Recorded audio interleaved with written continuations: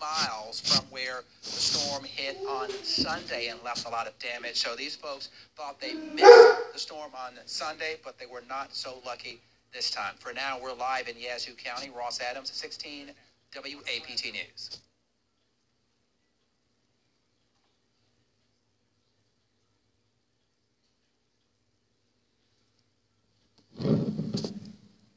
Let's take a look at the radar, and you can see there it is, the radar imagery right there. We have the line of showers and thunderstorms continuing across the region this morning. Can we switch over to the Lynx 2 system, please? Lynx 2 system. If we can switch over to that, Lynx 2 system. Right now, there we go. Okay, so you see right there, the line of showers and thunderstorms continues to move across the Pine Belt area. So if they can put me up, okay, on the wall real quick, I'll just point that out real quick of where we have the line of showers and thunderstorms right now coming into parts of the Pine Belt area. And of course, that's going to continue to sink down. So as we head towards about 4:30, it'll be affecting the Pine Belt area as well. But yeah, nasty line of showers and thunderstorms continuing across that area at this time. So again, just about out of the viewing area.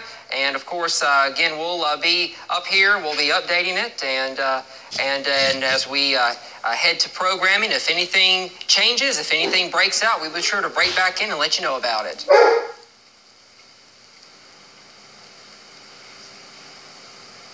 All right, Adam, thanks. I want to see if we got some more video to show you. You know, we've been working to get these new videos that have been just sent into our newsroom. This is some video of more of that lightning striking in Madison County. We know Lauren Cooper sent that to us.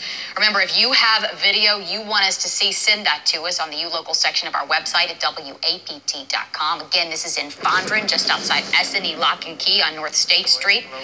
So many people were out and about, headed to pick up children from school or maybe even headed home from work. The Capitol in the distance, the blinding rain folks had to contend with as they were driving through these storms.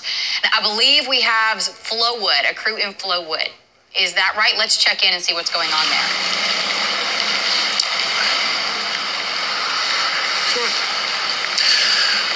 Megan, we are here in Flowood. We're Laurel Drive and Williams Circle. And you can see behind me, there's a house that unfortunately has fallen victim to this storm that we have today. A tree into the house, into the front of the house. I see firefighters in the garage of the house. They're now trying to talk probably to the owners of this home to figure out what's going on.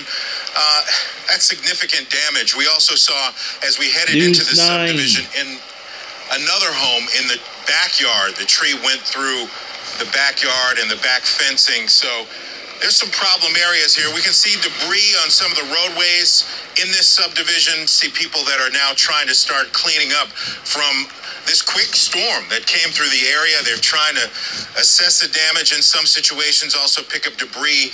About 3-4 houses down from where I am, I saw a tree on top of the roof of a house, but not as damaged as the home that we're seeing here. So obviously, it's been an interesting storm. You can see the debris on the yards here in this subdivision, a lot of leaves and debris on the roadways as well.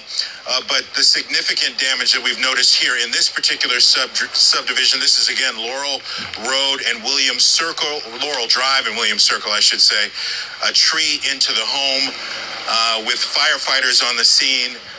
And also, we can see some of the utilities, cable, power companies also in the area trying to figure out what's going on here, assess the damage. Quite a bit of damage in this particular subdivision at this one home on Laurel Drive. So we will continue to survey the situation, see if we can find out what the repairs and what the damage is going to look like. But that's the situation here in Flowood. Back to you in the studio. Troy, thank you. Hope everyone is being safe as they head out to get to their homes this evening. There is so much damage, so much debris on the road, so many limbs and trees down, and of course the power outages affecting our traffic lights right now. We're going to continue checking in with our crews, working to get more video, more reports of the damage across the area. We're going to rejoin programming right now, but of course we'll see you right back here in less than an hour at 5 o'clock.